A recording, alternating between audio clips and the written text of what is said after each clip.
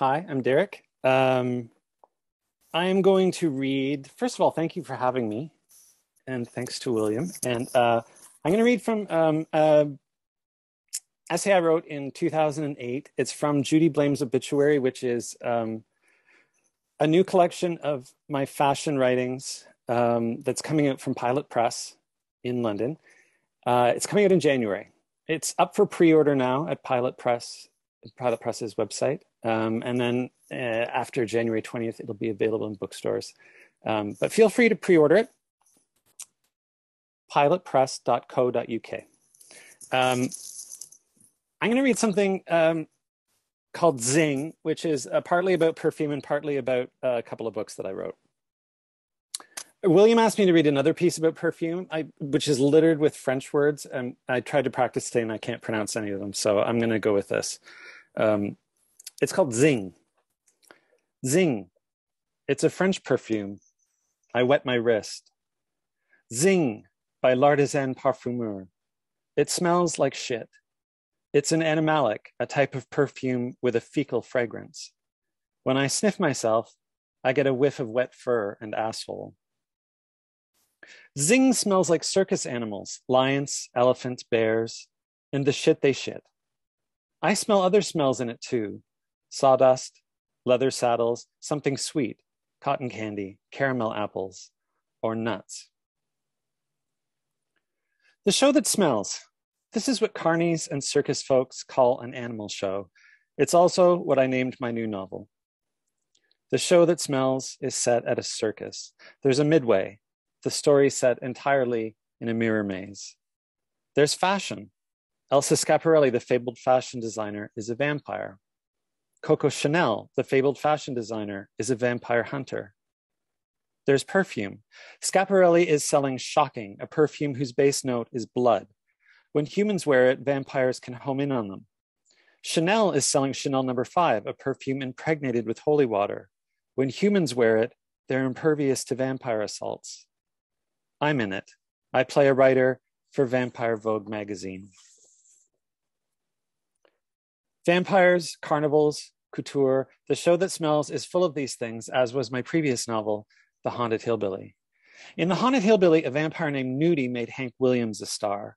He did so by making Hank Williams' suits, garish gabardines gussied up with sequins. The suits proved irresistible to the public. They glittered like the chalkware dolls that carnies used to give away at carnival games. For those who can see, that I have some chalkware dolls behind me, although the tinsel is rusted and falling off. In the show that smells, Elsa Schiaparelli sells Shocking. It's made with blood from babies. Her haunt is a mirror maze, the perfect place for a vampire to prey on people. Like a scent, she has no reflection. No one can see her coming. I like to think that the maze's mirrors are akin to facets in a crystal flacon. Is being in a mirror maze something like being in a perfume bottle? The Haunted Hillbilly starred Hank Williams, country music's most famous singer. The show that smells stars Jimmie Rodgers. In 1927, a nobody named Jimmie Rodgers walked into a hat warehouse in Bristol, Tennessee. He had on a business suit and a boater. He'd come to sing, not to shop. The Victor Recording Company had set up a recording studio in the warehouse, hoping to find local hillbillies to make hillbilly records. Jimmy wasn't local. He hailed from Meridian, Mississippi. He was, however, a hillbilly. He sang some sentimental songs that sounded folksy. Victor released them. They sold strongly. At a Victor studio in New Jersey, he sang several more. T for Texas, also known as Blue Yodel, was one of them. It became a monster, a million seller. Jimmie Rodgers became a star. He toured with Will Rogers. He recorded with Louis Armstrong. He shot a short movie in Hollywood. He strummed and sang before a backdrop of a railroad shack. Before being a singer, he'd been a railroad man, a brakeman on the Mobile and Ohio. The singing brakeman, Americans came to call him, also the Mississippi Blue Yodeler and America's Blue Yodeler. He yodeled the same yodel in almost every record he cut. He loved the hillbillies, the same as he loved the common people everywhere, said Carrie Rogers in her memoir, My Husband, Jimmy Rogers, and loved to be among them and with them. More than that, Jimmy loved circuses and carnivals. As a kid, he ran off with the circus. The big top bed sheets he borrowed from his brother's wife. The big act, him singing. He sang in Meridian, then tramped to another town. By the time his brother caught him, he'd made enough to buy new bed sheets. He ran away again. Local children were the circus acts. His tent was store-bought, charged to his father's account without his father's knowing it. As an adult, Jimmy owned a carnival. In 1925, he was a struggling singer driving around Dixie with a street show. Having bought an interest in the operation, he brought a carnival on board. It included a Hawaiian show, girls in grass skirts dancing daringly. Did it include games or rides? Did it include a freak show, an animal show? Books about Jimmy don't say. What they do say, the carnival was destroyed in a blowdown, which is Carney slang for a big windstorm. Big Circus Tent. This was the name of a show he headlined in 1930. He was a star at this point. He toured it through the South. He shared the bill with Miss Helen, mentalist. The big top was red and contained a calliope, and of course, hundreds of seats. Beyond the big top was a complete carnival, including rides, a midway, barking barkers, and minstrel shows. Jimmy's dressing room was a tent with screens and roll-up walls and a bed. After a show, he had to rest. It took him an hour to remove his makeup. He was dying of tuberculosis. He had a pricey collection of perfumes from France. He would sniff them. It killed the stink of sick rising from his lungs. Narcisse Noir by Caron. That was Jimmy Rogers' favorite perfume. In the United States, it was sold as Black Narcissus. The top note was orange blossom, the bottom black narcissus. Jimmy's nose was full of the fragrance of his liquefying lungs. I'm sure he would have loved a perfume that smelled like something sweet from his life, like Carrie or a carnival. Shocking by Schiaparelli wasn't her first perfume, but it was her most famous. Introduced in 1937, it included notes of narcissus. Its animalic scents came courtesy of ambergris and civet. Ambergris is a waxy substance found in the stomachs of sperm whales. Civet is oil from the anus of a civet cat. Schiaparelli intended it to shock. Shocking was supposed to smell like panties, like post-coital pussy. She titled her memoir Shocking Life. She named her favorite shade of pink Shocking Pink. Shocking is also a sideshow word. Shocking and amazing. See the living vampire. See the human worm. See a beautiful girl become a gorilla. In 1938, Schiaparelli staged a circus in the street in front of her shop in Paris. Tightrope walkers trod high above the Place du Vendôme. Fire breathers breathed fire. Acrobats acrobated. In the shop, Schiaparelli showed her circus collection. It included a coat stitched with dancing horses.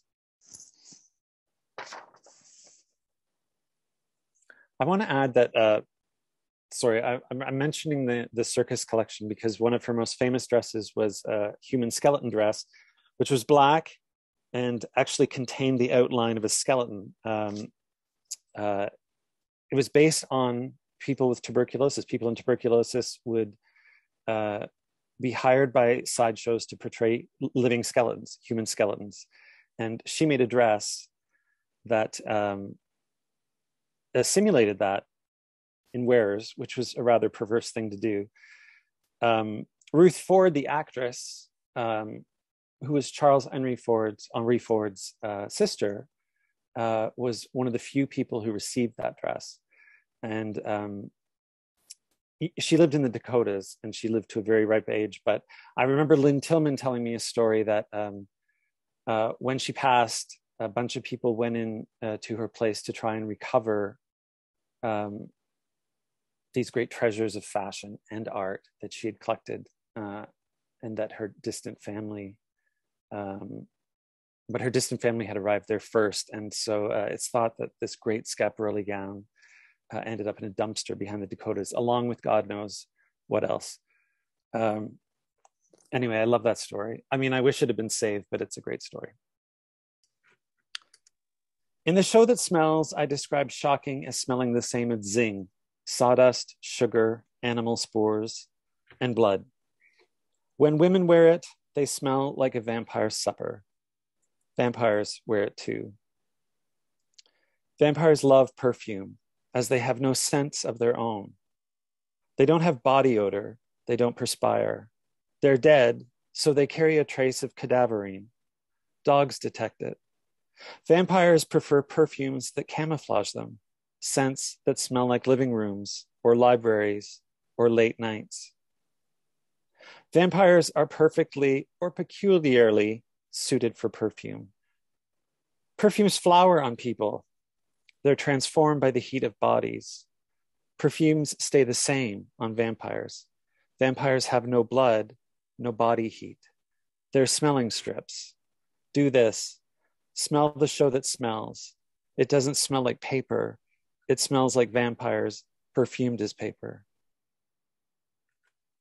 Thank you.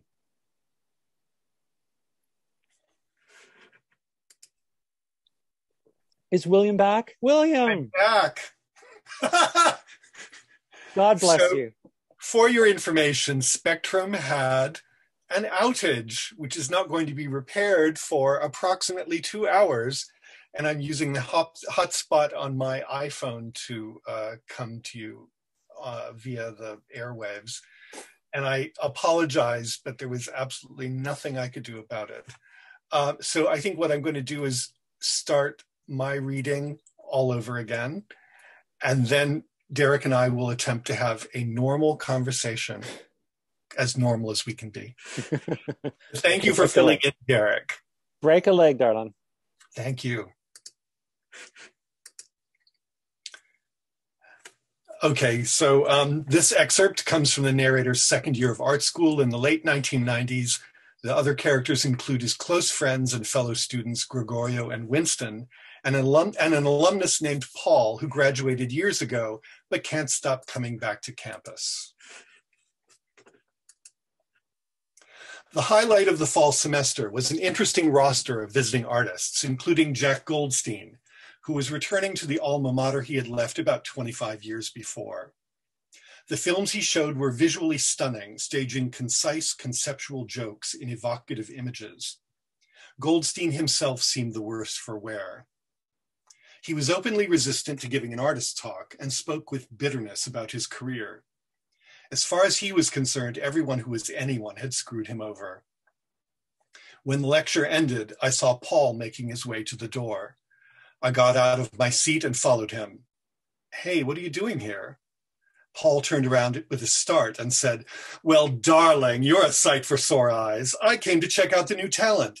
And what should I see but a poster for the Jack Goldstein Medicine Show?" We went to the student lounge, where he held court on the subject of our visiting artist. Gregorio and Winston joined us. I asked, "How do you know Goldstein?" "I have known him, in the biblical sense, one could say." "No," Paul replied. Excuse me. We were all nonplussed, and Gregorio said, "He's not gay." "No," Paul replied, "but a drug addict will do just about anything for a fix, and some of the less scrupulous elements of society have been known to take advantage." "You're a legendary whore," I said with grudging admiration. Paul shrugged and said, "No, whores get paid." He raised his voice. "Gather round, children, and I'll tell you the cautionary tale of the great Goldstein." He cleared his throat and asked, "Did you know he was also a painter?" We all shook our heads. "In the postmodern sense, dearies. He used to refer to the assistants who produced his paintings by the demeaning term tapers, because their work consisted of masking off with tape the parts of the canvas to be filled in with acrylics, like paint by numbers on a grand scale. Goldstein chose the source images, the color scheme, and with stunning cynicism left the rest to his assistants." "They are terrible paintings," Winston said with confidence. You'd be surprised, my young friend. They look ever so dolly in 4-color repro, a masterpiece in every magazine. The market was sadly indifferent to those films and performances he talked about tonight. The way he really accumulated the fortune that went up his nose was by painting. Goldstein made his climb with the help of women he used like Kleenex. He fucked them, then abandoned each one when someone more powerful or solicitous came along. His whole strategy laid out, but he didn't understand the problem of the mid-career artist. The art world loves hot young things, and it loves decrepit old survivors. In between, an artist can't get arrested. The vast desert of middle age, when most artists disappear into academia, has swallowed many a career.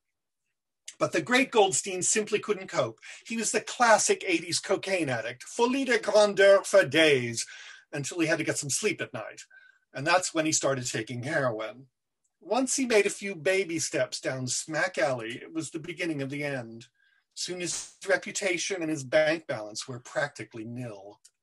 The stories of his dissolution are legion. Once, in an effort to raise cash, he sold the same painting under the table to 3 different collectors. Not the sort of thing a dealer will put up with, as you can imagine. After burning his bridges in New York, he worked his way west. First stop, Chicago.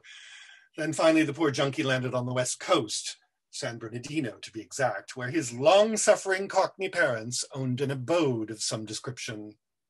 I thought he was Canadian, I said, dimly remembering a press release. Paul continued, his mater and pater are East London Jews who immigrated to Montreal.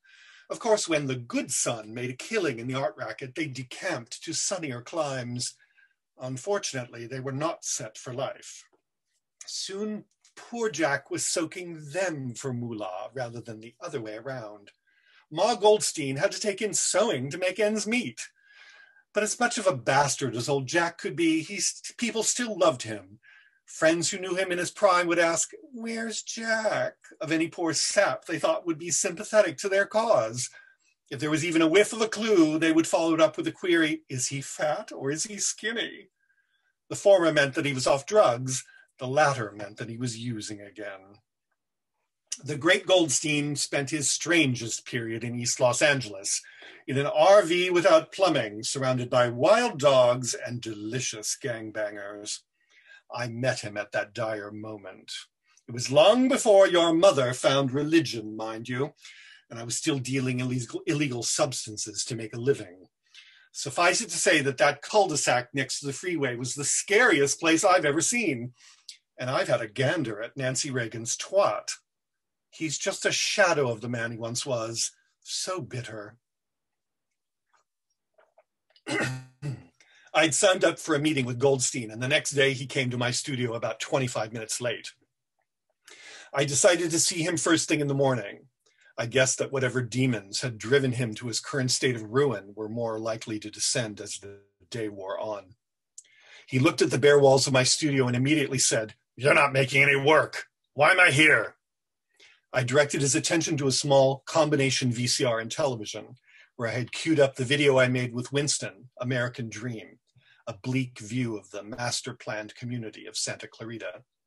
He sat through it without complaint, then asked me, "Did you write that crap?" It was a collaboration with a friend. "Did you shoot it?" "Yes." He harumphed. "That's the best part. This town has turned into something horrible, and it's good you're showing it. So what do you want to do, become an irrelevant experimental filmmaker?" "I'm not sure. Are all experimental filmmakers irrelevant?" "Yeah, it's been that way since the 70s. Don't they teach you that here?" I can't say they've gotten the bad news. Goldstein turned and faced me to emphasize his point. "The market is the only thing that matters in the art world. The only thing that matters in the art market is painting. Don't let anyone tell you differently." "But I don't know how to paint." He became adamant. "I'm a filmmaker and a writer, and I did performances too. I don't know how to paint either, but I made paintings anyway, and it worked too, until it didn't." I looked at his mouth as he said this. He had only a few teeth left, and all of them were discolored. I could tell he was handsome once, but he had stopped caring about his appearance long ago. I'd heard that junkies had an aversion to water, and I doubted that he had bathed before coming to school. As this occurred to me, he gave me a sidelong glance, as though he knew what I was thinking. I asked, is being a painter the only way to be an artist? It's the only way to be the best. And if you don't aim for the top, why bother? The only real artists are the ones who can support themselves from their practice. These clowns who get teaching jobs in Illinois or somewhere are just posers. They don't really know what's going on. You have to develop a signature style distinct from everyone else, and that's not easy. Then you have to exploit it with the help of galleries that are at the same time exploiting you. The only way to make it work is to sell paintings for so much money that you can live well and say fuck you to everyone. Anything else is just a hobby. I think your films are fantastic. He bellowed. Who the fuck can see them? They're for a tiny audience and I never made a cent for them. Once he calmed down, I asked him, what do you suggest I do? He looked me in the eye once more and said, move to New York the minute you get out of school. It's the only place to live if you really want to be taken seriously as an artist. Don't hold back. You have to go at it full force and do whatever it takes to realize your ambitions. You have ambitions, don't you? I nodded. Then if you want something, go get it. And remember, there are a few hundred other assholes who want the same thing. He looked at his watch. He'd only spent 25 minutes with me, but he was ready to go. Can you take me to my next meeting? Sure, thanks for your time. As we walked to the studio of the person who was next on the list, he said, don't make the same mistakes I did. Everyone in the art world is a fucking monster, but I can't blame them for my problems. I did this to myself. Drugs help for a while, but they catch up with you in the end. Look at me. I was on heroin. Now I'm on methadone. Methadone is awful. Goldstein knocked on the student's door, but there was no answer. We waited in uncomfortable silence as he grumbled and fidgeted. Then, with an utterly bereft look in his eye, he said his parting words. I sacrificed everything to be a famous artist. I stepped on anyone who stood in my way. I wrecked every relationship I ever had. It wasn't worth it. Thank you. William. I really admire your recovery from that outage. You're like a old vaudevillian pro. And I vamped. And I have to say, I had not printed out the whole essay because I was only going to read part of it. So I ad-libbed in the middle. So I feel like we're like the Gum Sisters or something. Well, for those of you who don't know, the Gum Sisters included Ethel Gum, who later became Judy Garland. And they came from northern Minnesota, and they were a vaudeville act. And Judy was Miss Leatherlungs. From the time she was 3, she could sing like an adult. And if you don't know this already, well, commit it to memory, because this is queer history in the making. So I only have one question I wrote down for you. I thought that we'd start with that. And my question is, what are you, some kind of fairy? Well, I don't know what to make of that question.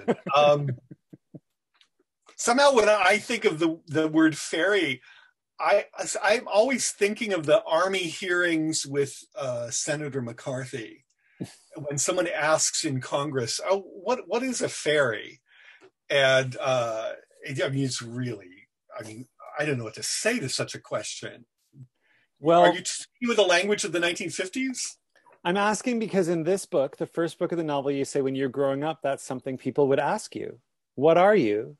Some kind of a fairy. Well, they were all holdovers from the 50s. And you would say, yes. Yes, I am. So people, I'm going to ask questions about, this is the first part of the trilogy. I'm open to anything. This is the second part, which we're celebrating tonight. I should have known better. I watched you a week or so ago tell someone, that one of these was like a YA novel. Can you tell me which one is the YA novel, and I'll recommend it to our tween viewers? Okay. So This is based upon an assumption that I have, which may in the end be proven erroneous, but I believe that literary fiction, as it was conceived in the post-war era in the United States, is dead. And people are just picking at the corpse. There's nothing to see, there's nothing to experience, there's nothing left. And even though literary fiction is dead and no one cares, genre fiction is alive and well. You go into a bookstore and you know, because you actually are working at a bookstore, people buy genre novels all the time. Horror, young adult, suspense, mysteries, they're still very popular. And so one of the programmatic decisions I made in writing the trilogy was that I would try to write genre novels. And in the first, I'm open to anything, the genre was pornography. And in the second, this was not actually my idea originally. This is something that somebody suggested to me. He read the manuscript and he said, this is kind of a young adult novel. And so in the respect that these are young people who are at school and they're interacting with each other and having experiences that really form their later lives, and they're forming very intense friendships as one does at school. So that in that respect, it's a young adult novel, but I take it you have some skepticism about this assertion. Well, not completely, because this is in fact about young people. I mean, university age people. And it is not, there are cynical bits, and there's Paul who drops in with the Charles Nelson Riley voice. But in general, these are people becoming formed, forming themselves, forming each other. And what's refreshing is it's not, even though it's set at Cal Arts and there are some caustic observations, that all these people have different talents. Some of them are very talented. Some of them don't quite yet discover what their talents are. So in a way, it is a beautiful version of being in university, because these people do discover good things about each other. They fall in love, and it's real love, and they discover they have talents, and it's real talent, despite perhaps the cynicism of the visiting profs. I remember when you were writing it, you said that it might be too bleak, and I kept saying, no, actually, I found it there's a lot of life in it. I mean, as there should be in a book about university students, Yeah, I mean, I think you had a different experience the second time you read it. The first time you thought it's a little bit like the trashy rich kids at Bennington who fuck up. Yeah. And then the second time it was more apparent to you that actually these are talented young people. Yeah. And it's not entirely clear at first what their talents are, that's they're finding themselves. And that's I decided to concentrate on that. Well, I mean, and I think it makes sense too, because I think I'm open to anything as like a middle reader, in that it's this young man from Ohio. His father passes, he moves to California, and he discovers a magic portal into a magical world, which we'll call fisting. So he's kind of drifting through the novel, and then he discovers fisting, and it's really The Lion, the Witch, and the Wardrobe all of a sudden. Beautiful things happen when he discovers fisting. And it sort of has a Harry Potter vibe to me. I haven't read a Harry Potter book, but he discovers magic in the world, and that magic is this certain scene and these certain relationships and this certain sensations about fisting. The second novel includes part of that, but it becomes more about love. It becomes about characters. There's a mysterious character named Temo in it. What is your thought about fisting as a through line? Well, it was certainly the through line of the first novel. Yeah.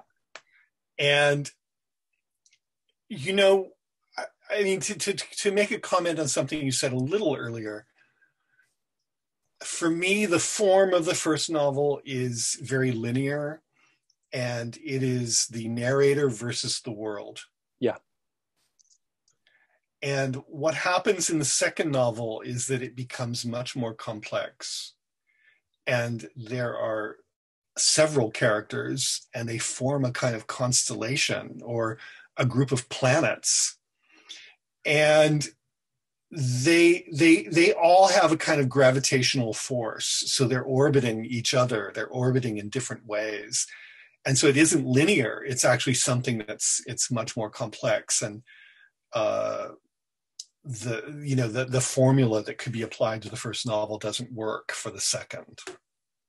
And I'm writing the third now, and the characters have really run away with it.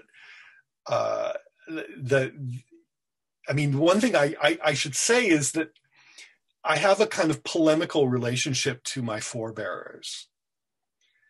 And the experimental fiction of the previous generation is something I have problems with.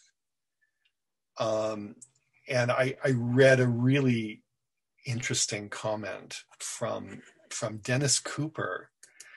He wrote it on his blog, and I'll see if I can call it up here on my computer. He said in a piece called Rules of Writing, characters are not real people. They are designs with human names. And I don't agree. For me, the characters are fundamental. And in order to have a novel, I have to invent characters. And those characters have to be interesting enough that I'm going to write them for a couple hundred pages. And working out the plot becomes the mechanics of the writing. But the fundamental work is inventing the characters. What say you to that, Mr. McCormack? Well, it interests me because I'm in the same camp as Dennis, except in my writing, the characters are designs with the names of people who passed but were famous. So Dennis creates characters based on maybe people he knows, or I guess he does have rock stars and things in there. But mine is taking Schiaparelli and Chanel and emptying them and filling them with me. So they're designer designs in my books, which is fine. It suits my conceptual purpose to have designers be designs. I will say, reading yours, it is a return for me to character, by which I mean the voices are distinct and the machinations are complicated. Although I will tell people who might not have read these books, the passage from the first book to the second book is seamless, though you can read the second book without having read the first, which is amazing. Anyway, it's very planned out. And in talking to you, I find that I have to reactivate a part of my brain, which is I have to remember characters' names, because in my books, they're all me. They're me. And your characters are not all you. Though the narrator, I think, bears, obviously there are elements of you in it. I don't want to confuse it with an autobiographical thing, because it's not. It's really, these characters are constructed maybe informed by people that you know, but also by dialogue, by other art, by conversations, by politics. So I will say that interests me. I don't do it, but it interests me to read characters, It's very kind of you to be interested. Well, I think there are I'm mildly interested. I think there are others who would say this is completely passé. I can't say that about anything. I can't. There's a way to reinvigorate everything. There's a way to put energy and thought into everything. So I would never. I don't think that about anything I consume, art or movies or books. Now, mind you, this is me rebelling against my education, because I got a rather fancy education, right? And one of the canonical groups of texts that we were subjected to was the Nouveau Roman, Right. which had enormous influence on a lot of writers of experimental fiction in the US. And so really for me, it was the dogma that I had to adhere to, that a coherent character with easily readable motivations and understandable dialogue and interactions with other characters that made the plot go forward. This was all passé. And it was something that really weighed down on me for decades. And I think it prevented me from writing as I truly am meant to write, because I don't see fiction that way. I need characters to latch onto, and the one thing I can say is there are readers who are appreciative. This wasn't originally intended to be a trilogy. I thought, I'll just write one novel and see how it goes. It'll be an experiment. And after the first novel came out, many people said, what happens next? We want to know what happens next to the narrator. No one has ever said that about my books, but keep going. What do they say about your books? They say there's not going to be another one, is there? Oh, that's so sweet. Oh my God. But yeah, no, I want to ask you, I want to jump in because, given the transition from the first to the second, what's interesting is you find out what happens, but the kind of book is different. So what is the third book? If the second book is a YA structure and the first one is pornographic, what is the third one going to be? Well, that's still up in the air because I've only written about 100 pages of the third novel. And in my experience, the novels go through a lot of changes after the first draft. So I've only got half of a first draft, if that. But what I am discovering in the third novel is that I'm writing a lot of dialogue sequences. And this is something that terrified me when I was just starting out. What? No, I'm super interested in that. And yeah, I'll write a whole chapter and I'll feel like I'm Ivy Compton Burnett. This is if you haven't read Ivy Compton Burnett, she's really something. She's like from another planet. She's incredible. And she's someone I admire. I don't know if I love her work, but I admire it. And I admire her as a persona. And she would write very long dialogue sequences, almost like she was writing a play. And an editor once complained to her, we can't tell who's speaking in this. Could you please add some functional figures of speech so we get what's going on? And her response to that criticism was, to the beginning of the dialogue, she added, "he said." And that's it. And so the way the third novel is going is I'm writing these whole dialogue sequences. A whole chapter might be dialogue. And then I'm writing, he said, she said. Does it feel theatrical to you?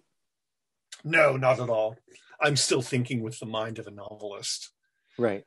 And I do actually set the scene. I do talk. I like, oh, well, we all drove to the Getty and saw a screening, or something like that, or we met at the HMS Bounty and this conversation happened. But it's a very funny thing because the first novel doesn't have a hell of a lot of dialogue in it. And what I'm discovering is that in some sense, the characters have a life of their own, and they're really taking over the third novel, and it's becoming all about these dialogues between them. It's true, the characters do have lives of their own, but I know people keep asking you, who am I? Who is this person? When did you do this? Yeah, that's a burden, I confess. So just, to talk about the technique of my writing a novel, I make the fictional world as historically accurate as possible. So in the first novel, I did research like, well, was that bar open in that year? And one of the last things I did as an editor was I composed a timeline for the book.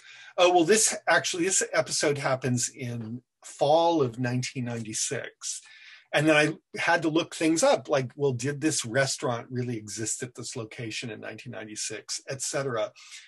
And then the second novel is set mostly at CalArts, and I made it as realistic as possible and mentioned all kinds of historical details that were correct. So people get this notion that there's something autobiographical about the novels, that these things, quote unquote, really happen. But within this highly realistic narrative space, I write fiction. The characters are fictional and their interactions are fictional. Their dialogue is, although the dialogue, I do steal a few things from people I've known. And it's actually great compensation for having a memory that's a bit overactive. Like I remember things that people said to me in the 80s, and they torment me, and I get to put them in a novel and exorcise the ghosts. Does the torment end? Oh yeah. It's 7:54, so I'm going to ask you one final question, and then maybe hopefully people in the chat will have questions for you. It's about fisting again. After you fist in the novels, you go out for dinner. That's what happens. Does fisting make you really hungry? I know the people getting fisted haven't eaten maybe for a day. Yeah, in order to be really clean, you have to fast. Yeah. And it depends on how devoted you are to the practice and how deep you want to go, so to speak. For some people, they just have to clean themselves out. But for other people, they fast for 12 or even 24 hours beforehand. And after the scene is done, the person who got fisted is ravenous. Right. Because, first of all, the whole thing took a lot of energy. And second of all, they haven't eaten in a long time. So that's a logical thing. Like you have this sex scene that plays out. And if you have an interest in your partner, if that partner is a human being to you, you go eat with them, you right. go have a meal, and then that's when, let's say, the story of that person's life comes out. And that's a formula for the first novel. There's a very heavy sex scene, and then there's a dinner date or a lunch date, and then there's a long conversation about the life of the person who just got fisted. And your skin, is it moisturized? Is it dry? Does it smell? One must take very good care of one's skin and nails. Right. Really. Right. Anything is a potential hazard. Any hangnail or little. So you can't leave this ring on. I couldn't wear that. Oh no jewelry at all. No. But it's there's something very precise and very caring about fisting. People really have to be very careful and that they don't injure someone. Right. And I think that's admirable. In a world where people are on their phones and things happen instantaneously, this is actually a sexual practice that requires preparation and care and a kind of intimacy that's not typical. Right. Well, don't I get to ask you questions, Derek? You get one question. Oh no. What question could I possibly ask?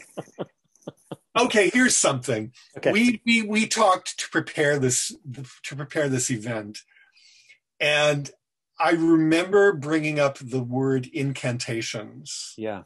And I think particularly with The Well-Dressed Wound and with Castle Faggot, what you're writing are almost like magic spells. Right. And you're not very productive. You write very little text. And I think that one of the reasons is that actually what you're writing are incantations that have a power to them, and it takes a very long time to perfect those texts. What do you think about the incantation as a way of describing what you do? I think it's true. And in part, I think it's true because I have to explain what I do somehow. I mean, I have to explain the constant. I mean, I've been working on the same page for 14 months, and I know some writers say, oh, I'm stuck on a scene or I'm stuck in a chapter, but I'm talking the same 400 words. And to release me from that takes a certain precision, a certain rightness, a justness that I don't know how to do until I'm sitting down and redoing it.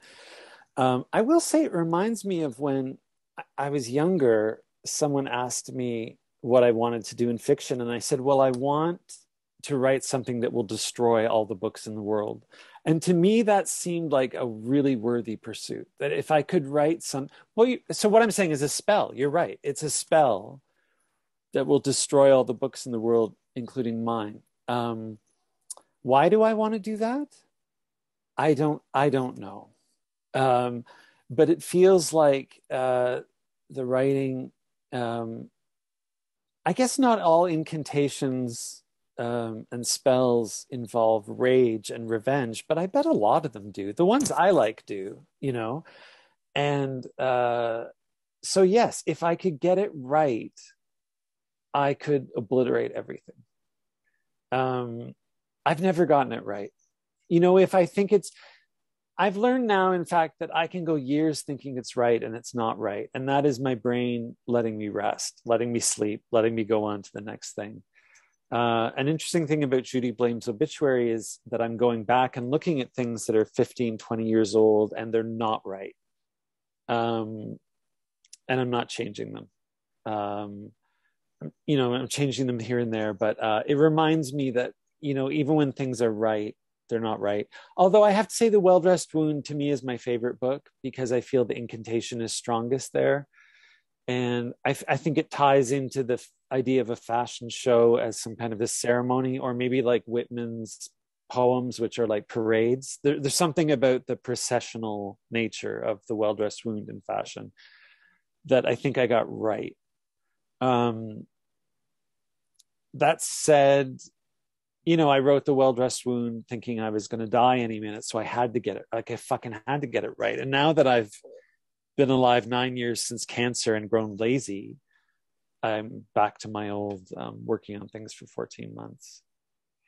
Well, I have to say, I associate this incantation with the fear of death. Oh. And that in a way you're saying a spell so that you will stay alive, so that you will survive another year, another day. And to me, that's enormously powerful.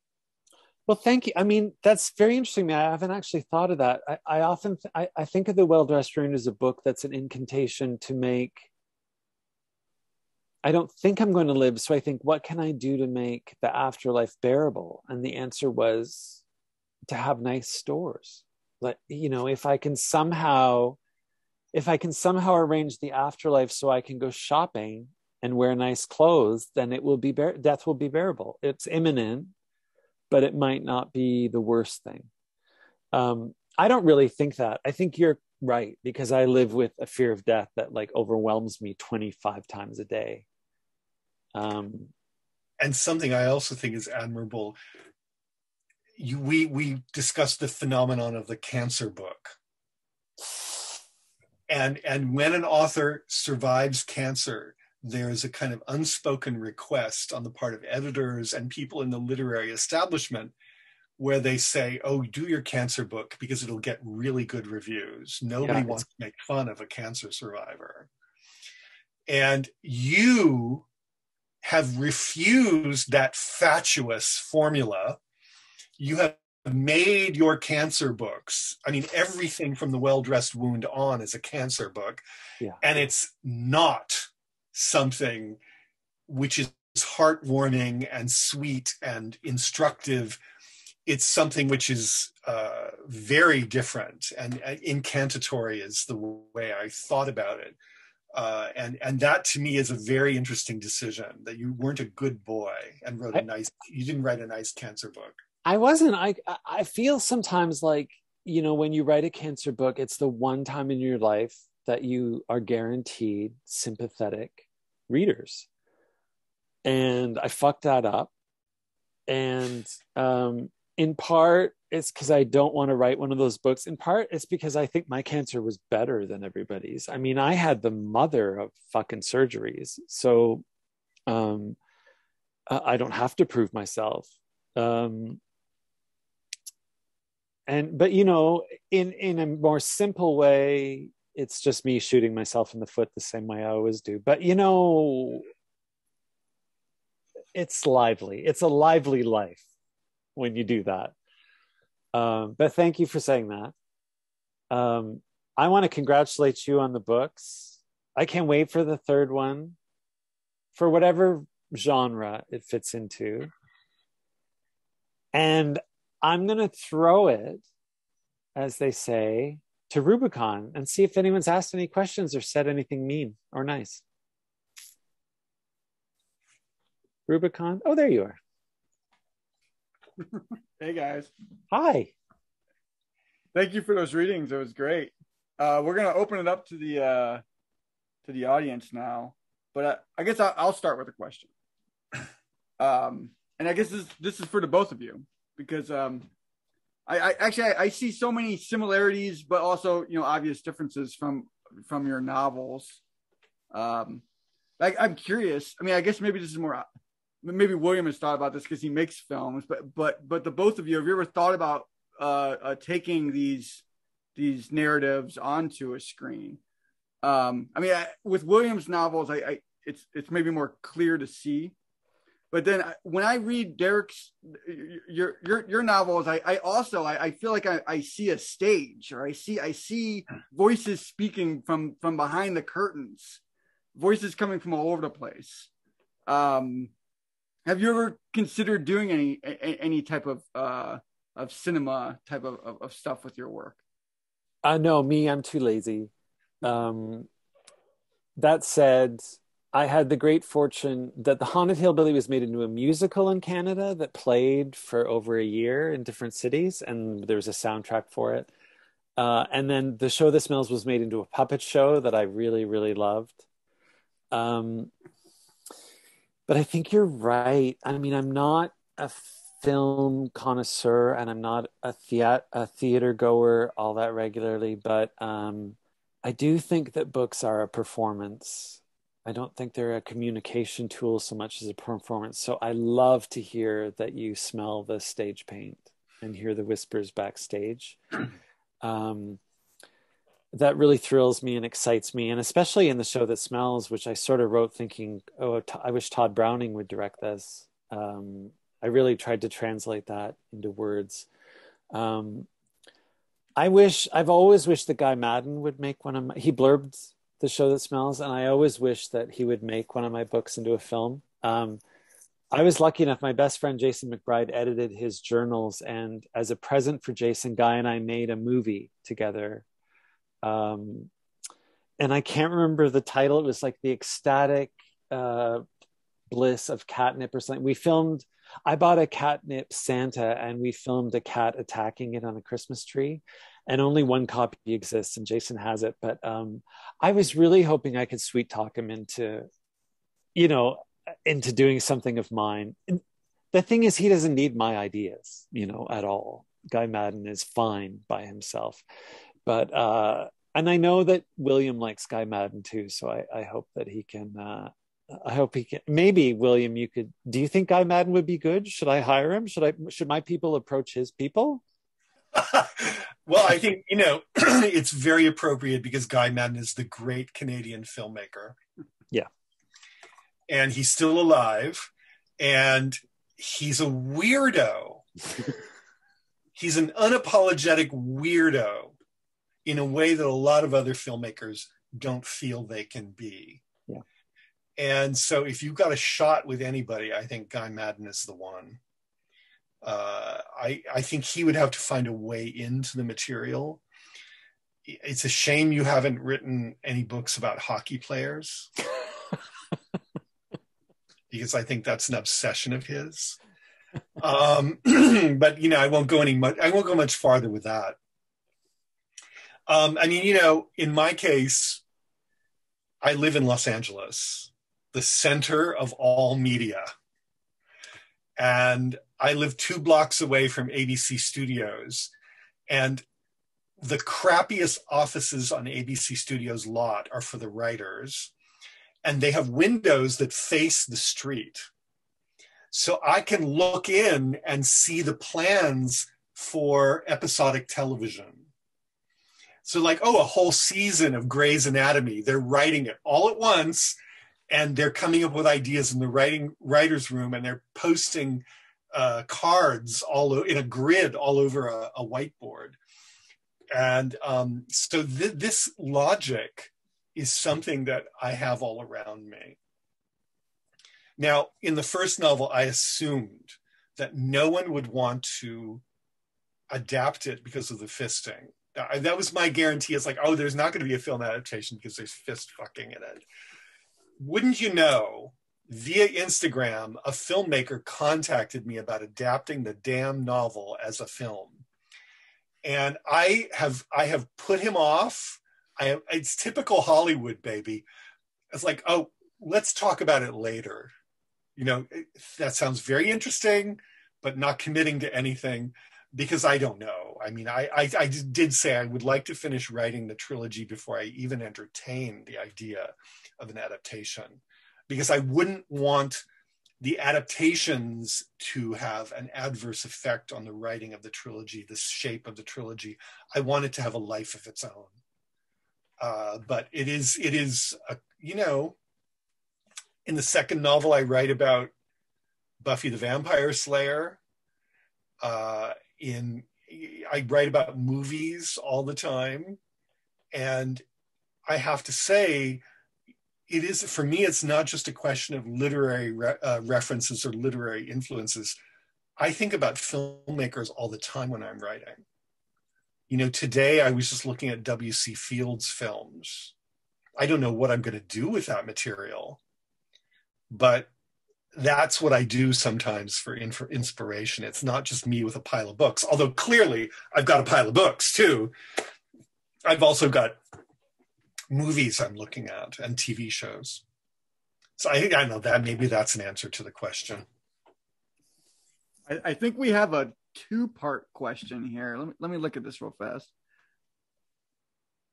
Is that or wait a minute? Well, it's a 2-part question, but they're both directed to Derek. Oh, okay. So here we go. The blank images in your book. You must be referring to the last 2 books. You ask the audience to imagine the image. Is that because you know we'll think of something more terrible than what you can print? Yes. It's because, 1, the images I'm thinking of, I can't get clearance to publish.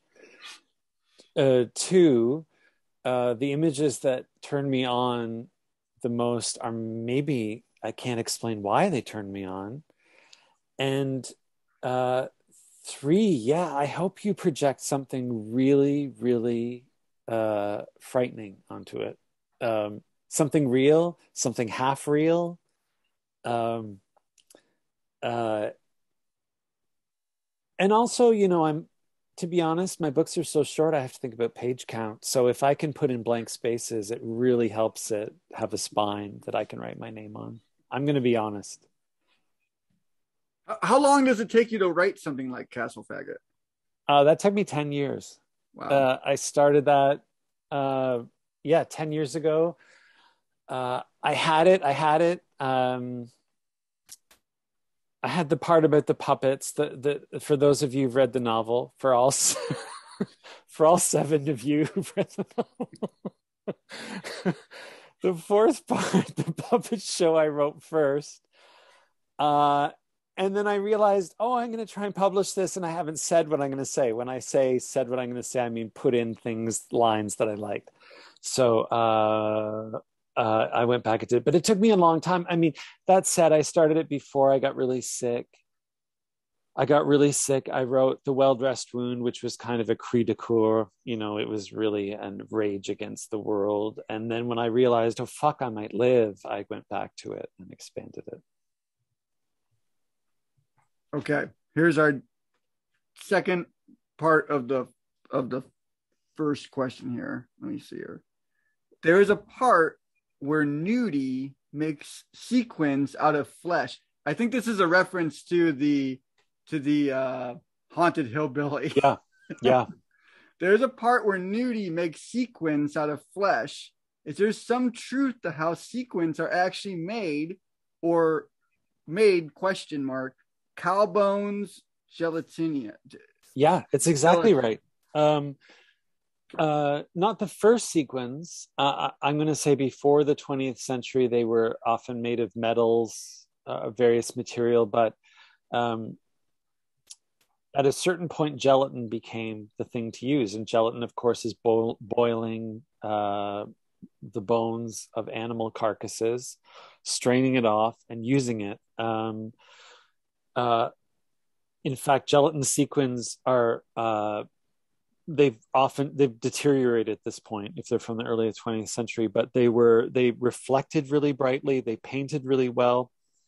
I'm glad someone asked this, because in Judy Blame's Obituary, there's a story I wrote called Spangle is a Synonym for Sequin, and I interview a man who started making sequins in the 30s and really became famous making them for the Jackie Gleason show, but really for Sonia Henney, the figure skater. And he told me that the gelatin sequins she would use were brilliant, but if she touched the ice, they could actually freeze to the ice. I mean, they were very, as a material, they were very volatile.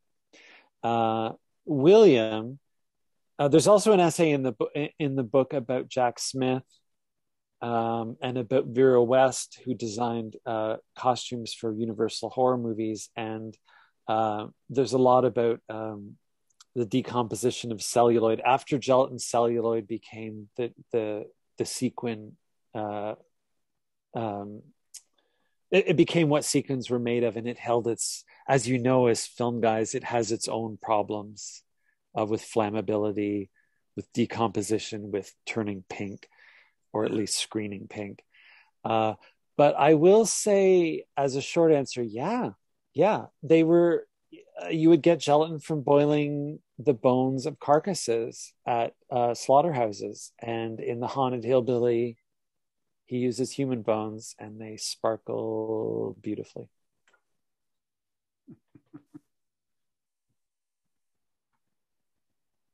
I think we are out of questions, but let me just put it to the both of you. What if you could tell us just a little bit about what you are working on next? What are you thinking about taking your work next? William? Oh no, you should go first. No, you go first. Okay. Obviously, I'm working on the third novel, and I don't want to do any spoilers for the second, in case there are people who are watching who haven't read the second novel yet. But there are some mysteries at the end of the second novel, and they have to get solved in the third novel. And so perhaps the third novel is a bit of a mystery novel or a crime novel. That's, something that I'm working out in the third novel. But the terrible thing about working on the third novel is I reached a writer's block at about page 100, and I got an idea for a fourth novel. God, what is my problem? I mean, what is wrong with me? It's also a kind of extended career suicide, because the art galleries that represent me, they're happy that I'm publishing books and I'm out in the world, but I'm not making much visual art right now. And it is a little strange that I've derailed this career in visual arts to do something that earns far less money in this society. And it's a kind of compulsion that I can't really do anything about. And I like to think I'm pretty good at it too, but I don't know. How about you, Derek? Well, when you ask what's wrong with me, I feel I should answer. I know, I just said what's wrong with me, so you might as well have your turn. I have a couple points to make. One, William, I just took half an Ambien.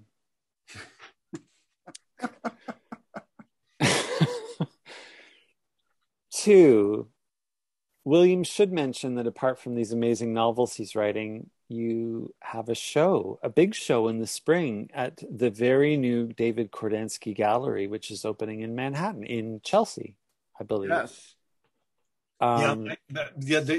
He's opening a space in New York, and I'm the second solo show scheduled for the space, and it will be a show of videos, many of which have not been shown in New York before. So it's a big deal, and it opens in June. Isn't that great? I'm very excited for that. I guess my career isn't quite as moribund as I'm letting on. Mine is.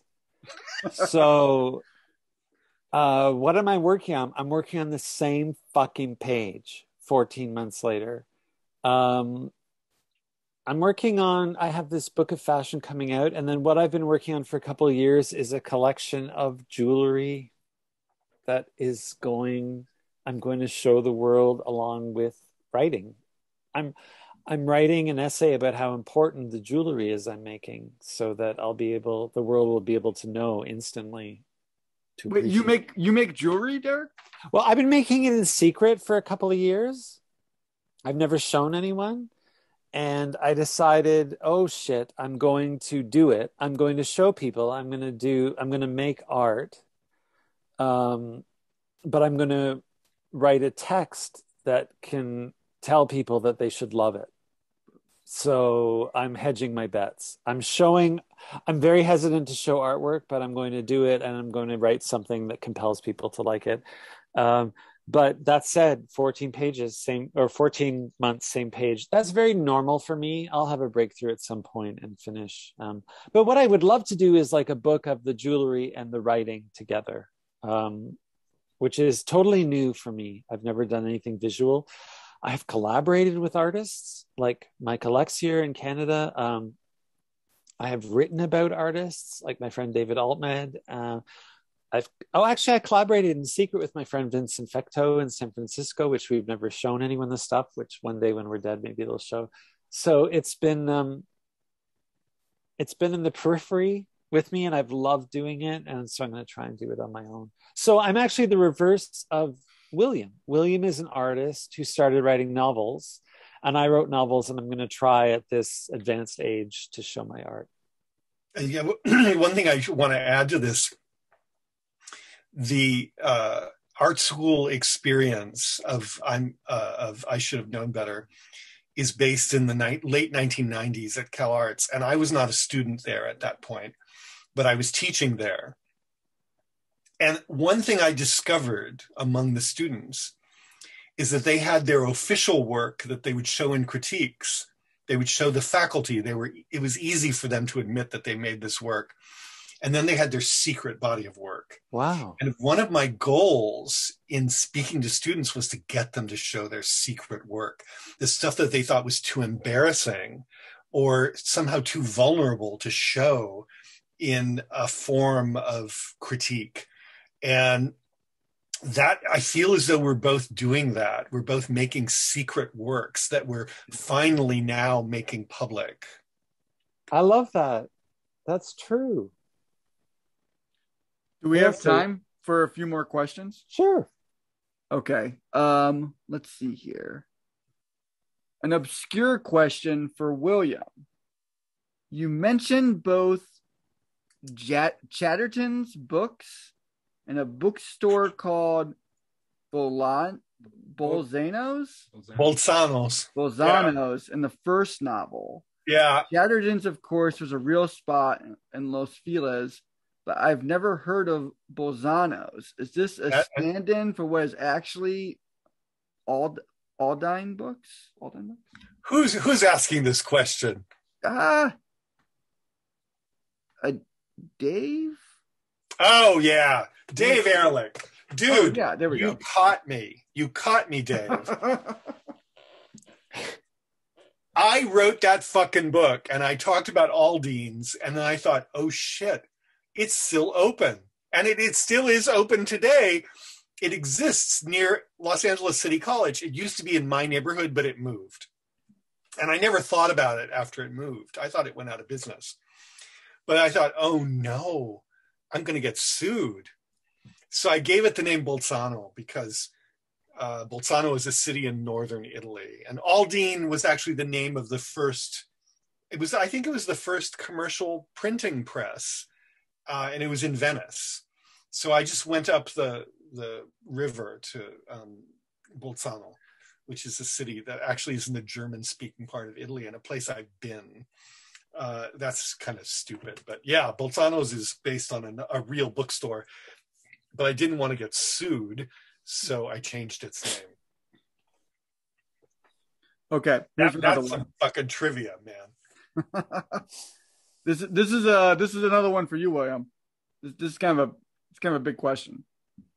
I noticed that you use both AIDS and artists committing suicide as themes in your work. Is there a connection for how artists and homosexuals are treated in society? It's funny you mention that because in the second novel, there's an extended section of the novel about Mike Kelly. And he grew up in 1950s lower middle class suburban Detroit. And he didn't grow up in an environment that was very cultural. It didn't have a lot of resources, and there wasn't much cultural capital in his family life. And this is a big contrast. You know, a lot of people who go to art schools who become artists, they have parents who are academics, they have parents who are artists themselves, they have parents who, you know, fill the house with books, take their children to museums, and actually these kids get to meet real working artists. But that's a much less common experience in the American Midwest, where the narrator comes from. And it was the case with Mike Kelly. And it was one of the things that made him such a unique artist, because he was working from references that were not the typical references you would get from the cultural elite, so to speak. But one of the things he heard over and over again when he was a kid, and I got this from one of his interviews, the attitude in Detroit was, well, art was something that communists and homosexuals did. And I thought, if only that were true. I love that idea. So in a way, all of the novels I'm writing, they're the artwork of communists and homosexuals. How's that for an answer? What do you say to that, Derek? Well, like many homosexuals, I was promised some kind of Homintern situation where homosexuals are in charge of culture. And it might be true, but I'm not one of the people that's in charge of them. Like, I got kicked out of that club. I got no fucking power. Yeah, I'm not. I don't have that membership card either. I think it's one of those things that can cut either way. You can either have some advantages, or you can actually be suppressed because somebody in a position of power looks at you and says, you're not the right kind of homosexual. Yeah, I'm not the right kind of homosexual. I mean, in that I don't actually have homosexual sex, but that's another story. And I think just it's changed. Yeah. When I was growing up, homosexual writers had a lot of importance. But to your point about literary fiction dying, I mean, I feel like fags don't read a lot of fiction anyway. And if they do, it's the same 6 titles that they plug, that they write about, that they book club. I beg to differ. Yeah. But I don't know exactly what to make of this. We Heard You Like Books did a crowdfunding campaign for I Should Have Known Better, and it was really successful, and I'm very grateful. And Jared Kobeck, the publisher, he texted me the first day of the crowdfunding campaign, and he said, "Are you aware that all your fans are either Latino or Muslim?" And it actually came as news to me. So perhaps how shall we put it, the privileged elite of white homosexuals, for them, literary fiction is dead. But there are other kinds of homosexuals out there, and they're reading books. Well, that's it's very exciting. That is very exciting. And I love the notion that I'm writing for them, because it's actually kind of a thrill to be wanted. It's a thrill to have an audience. And the thing that I've understood is that even though I'm flying under the radar of American literary culture in a lot of respects, I actually have this very interesting relationship to an audience. And I treasure that, because I think a lot of people are working in a void. I will say I agree with that William, it impresses me that you do for sure have a devoted following, and it seems to be growing. And that is very exciting. I work in a bookstore, and fashion prevails. People can have a favorite novel and not like the next novel by that person. It's not a sustained interest in a voice. I thought you were going to say people can have a favorite novel and not not read it. They can also do that too, because reading is secondary to buying. Yeah, it's amazing. And the one thing I can say is I do have some concrete proof of this. People don't return my books. I went on a book tour, and you get returns that are still shrink wrapped, and you can sell them on your tour.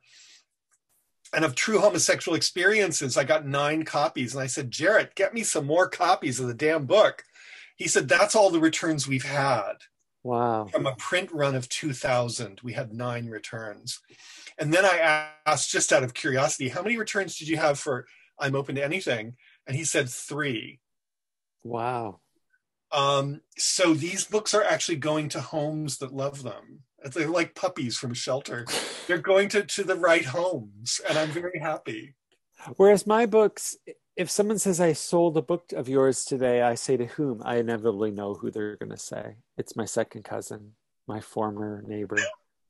There's no one reads my books that I don't know personally somehow. So I admire that. And it became clear in your fundraising. And that's exciting. I mean, I think in a way that's a way that you are like Dennis, that you have an audience that loves your work and that returns to your work and wants to see where it goes. That is not as common as one would hope, I think, in publishing. And I say that as a bookseller. It's just not as common to stick with someone to see what happens. No, I have to interject here, Derek. I just looked at my copy of The Haunted Hillbilly that I've had since 2003. I couldn't believe it the other day. It's almost been 2 decades. I've been a fan of yours. So there's one. That's very nice. But how did you find it? Well, that's what's so funny about it, because I remember I mentioned this to William back earlier this year, how I'd been a fan of yours for so long. And then it wasn't until last night when I was kind of putting together notes about everything. And it's certainly from that Village Voice from 2004.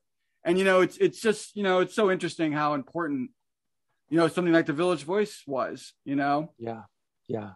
I agree with you. And the Village Voice was important to me that year. They had The Haunted Hillbilly, and they had an anthology book I did with Dennis Cooper's Press called Grab Bag.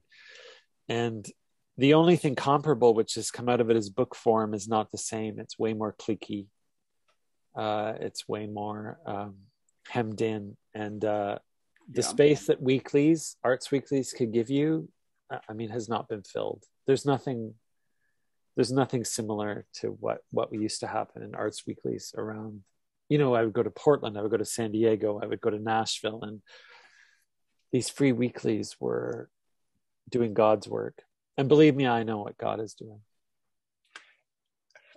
And I don't want to relate this to a deity, but for me, I'm just some asshole with an Instagram account.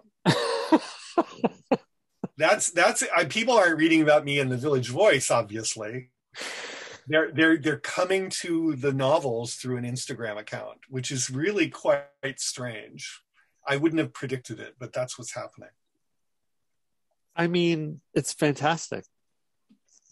I mean, even you and we've never met in person. That's true.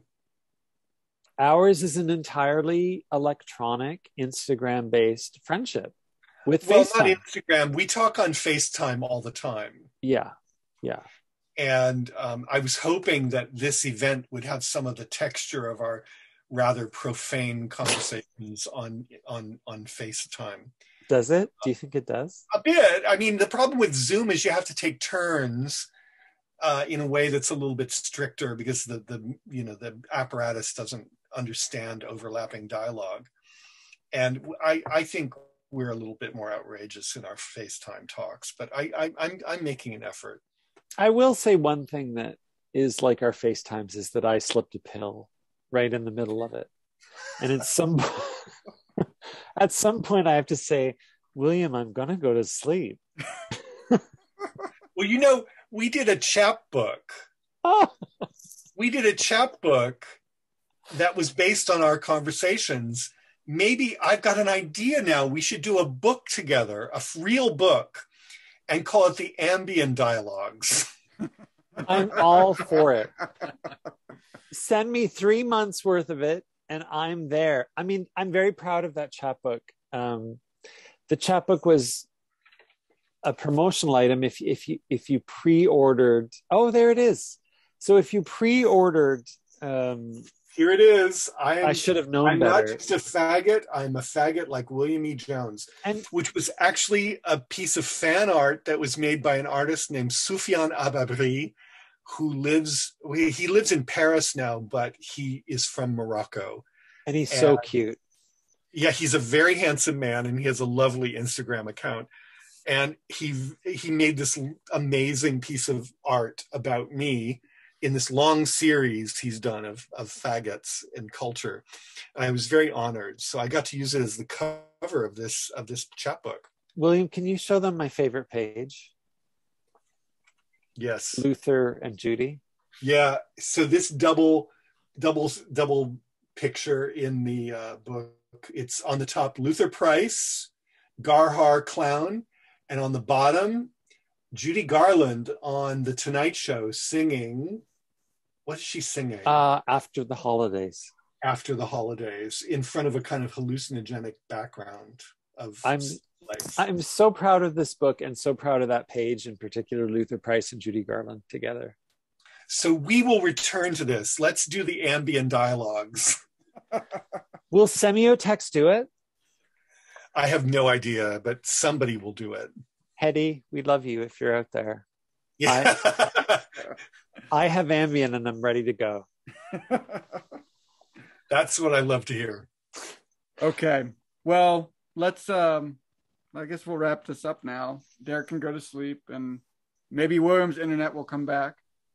I just got a text message from Spectrum saying service has been restored. Those motherfuckers. What a timing. They knew we were doing this. They knew it. Thank you so much for having us. Thank you, Derek, and thank you, William. It was a really great time. Thank you so much. And thank you, everyone, for attending. And we hope to see you all soon. Maybe sometime we'll see you all in person, too. Merry Christmas. Good night. Good night.